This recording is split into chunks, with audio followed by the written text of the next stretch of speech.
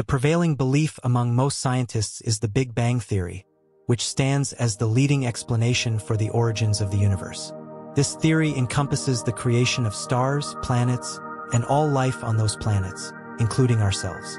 Despite its somewhat whimsical name, the Big Bang offers a descriptive glimpse into what might have occurred initially. The universe was once condensed into a minute space smaller than a pinhead, with particles densely packed. From this minuscule point, a colossal explosion of matter and energy occurred, known as the Big Bang.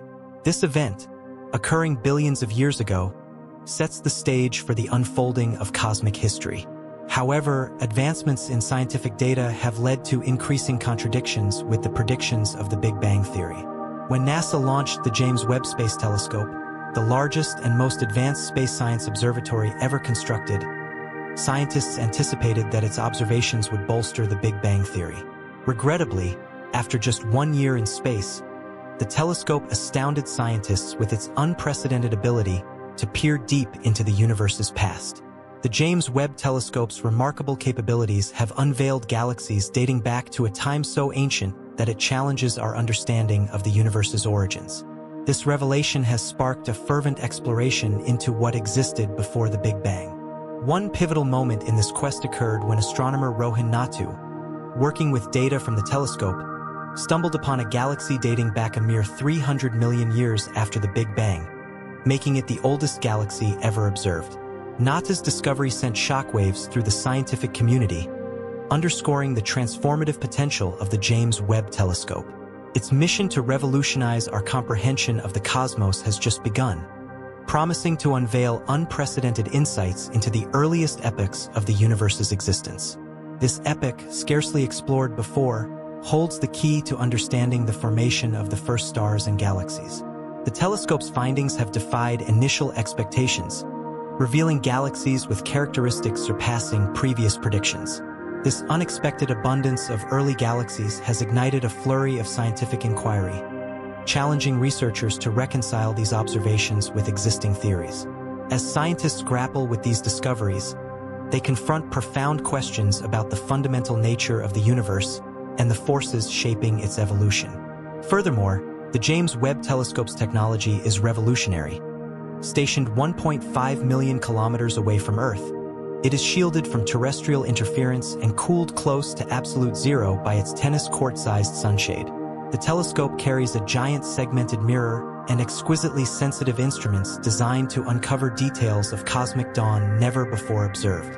This epoch, known as cosmic dawn, occurred no more than a few hundred million years after the Big Bang, marking the period when the first stars and galaxies began to form. The process of how this unfolded remains a subject of intense study, with theories ranging from the influences of dark matter and dark energy to the interactions among starlight, gas, and dust.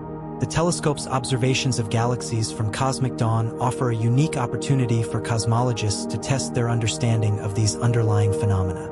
By scrutinizing these ancient galaxies, scientists can either confirm the validity of their current models or uncover gaps in understanding that could lead to profound new discoveries. Initially, it was projected that the telescope would find only a few faint and small galaxies in its pilot investigations. However, the reality has far exceeded these expectations. The telescope's very first images of the distant universe revealed numerous galaxies with ages, sizes, and luminosities that surpassed all predictions. This unexpected bounty of early galaxies has triggered a race among astronomers to claim new records for the earliest known galaxies. Each day brings forth claims of yet another record-breaking discovery, leaving the scientific community in awe and prompting a re-evaluation of our understanding of cosmic history. In the wake of the James Webb Telescope's findings, theorists and observers have scrambled to explain the existence of these unexpectedly mature early galaxies. Some speculate that flaws in the analysis of the telescope's initial observations may be responsible for these anomalous discoveries. However, the consensus remains that these findings represent a paradigm shift in our understanding of the early universe and offer tantalizing clues about the nature of cosmic evolution. The recent revelations from the James Webb Space Telescope regarding early galaxies raise profound questions about the nature of the universe and challenge the assumptions of standard cosmological models. While some scientists speculate whether these observations can be reconciled with existing theories, others suggest that they might be the first indications that the universe is even more intricate and peculiar than previously imagined. At stake is nothing less than our fundamental understanding of how the orderly universe we know emerged from primordial chaos. The early findings of JWST have the potential to rewrite the opening chapters of cosmic history, shedding light not only on distant epochs and faraway galaxies, but also on the very existence of our own Milky Way galaxy. As Mark McCarran, Senior Advisor for Science and Exploration at the European Space Agency, aptly puts it, "You build these machines not to confirm the paradigm but to break it. You just don't know how it will break." The origins of JWST can be traced back to the Space Telescope Science Institute in 1985, even before the Hubble Space Telescope was launched. At that time, G. Winger, then Deputy Director of STSCI, was tasked with envisioning what would come after Hubble. Despite initial reservations, Winger and a small team began laying the groundwork for what would eventually become the next-generation space telescope, later renamed JWST after a former NASA administrator. Unlike Hubble, which primarily observes visible light, JWST was designed to observe in the infrared spectrum, allowing it to peer much deeper into the universe. This capability is crucial for studying early galaxies, whose light has been stretched into the infrared due to the expansion of the universe, making them invisible to telescopes like Hubble. With its large and cold star-like mirror, JWST became the ideal tool for unlocking the mysteries of cosmic dawn. The need for JWST was underscored in 1995 when the Hubble Deep Field observation revealed a plethora of galaxies in what was thought to be an empty patch of sky. This discovery hinted at the richness of the early universe and reinforced the importance of a telescope capable of delving even deeper into cosmic history. After more than 2 decades of development and at a cost of around $10 billion, JWST was finally launched on Christmas Day in 2021. By July 2022, it was ready to begin its first year of science observations. Early programs like the Cosmic Evolution Early Release Science Survey and the GRISM Lens Amplified Survey from Space were specifically designed to search for early galaxies. While initial expectations were modest, the results far exceeded predictions. The JWST observations have challenged existing notions about the early universe, revealing galaxies that defy conventional models. These unexpected discoveries underscore the importance of pushing the boundaries of scientific exploration and highlight the transformative potential of cutting-edge technologies like the James Webb Space Telescope. As scientists continue to unravel the mysteries of the cosmos, they are poised to rewrite our understanding of cosmic history and the forces that have shaped our universe into what we see today. The early observations made by the James Webb Space Telescope have astonished astronomers by revealing extremely distant galaxies. Almost immediately prior to JWST, the most distant known galaxy was GNZ11, discovered in 2015 with a redshift of 11, corresponding to a cosmic age of about 400 million years. However, from the outset of JWST observations, the GLASS team, led by Rohan Natu and another independent group, made a remarkable discovery. They identified a galaxy dubbed GLASS Z13 at a redshift of 13, approximately 70 million years earlier in cosmic history than GNZ11. The rapid pace of these discoveries was facilitated by simplified techniques for estimating redshift, which, while less precise than direct measurements, provide a quick assessment of a galaxy's distance. Surprisingly, GLASS Z13 appeared unexpectedly bright and massive, already containing a stellar mass comparable to billions of suns despite being significantly younger than the Milky Way. Subsequent observations revealed even more astonishing findings.